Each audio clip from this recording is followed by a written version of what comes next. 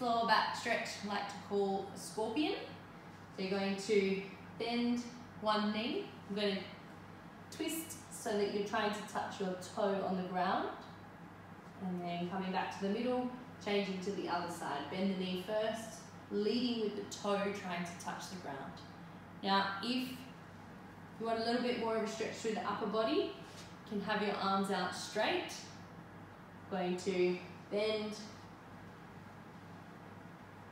tip, and coming back. So this is going to stretch the muscles in the front of the chest. Leading with your toe, trying to touch down on the other side.